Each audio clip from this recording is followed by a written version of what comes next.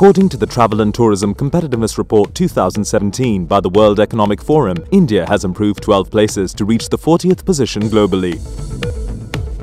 Mauritius Tourism Promotion Authority conducted a training workshop. This is primarily a workshop to educate the travel trade, and we do these events all over the country. I have visited till now 22-23 cities.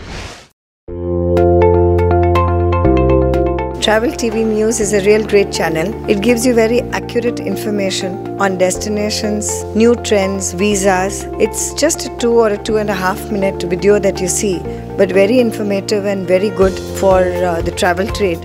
I normally pass the same to all my colleagues in the trade, and it's a great help.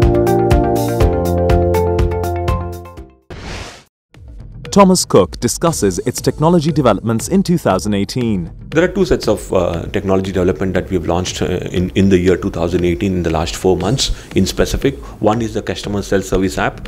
What it does is that from the time that you have booked a holiday, everything that you need to track about that holiday is on the app. The second development that we have done is on the Voyager, which is the more of the customized FIT tool, where today if somebody needs to walk in and book a holiday with us, at the front line is empowered to be able to pull that information from the various sources that's available and give an itinerary on the go. Cygnett Hotels returns to Visakhapatnam with a 40-guest room property, Cygnett Inn Duvvada, Vizag.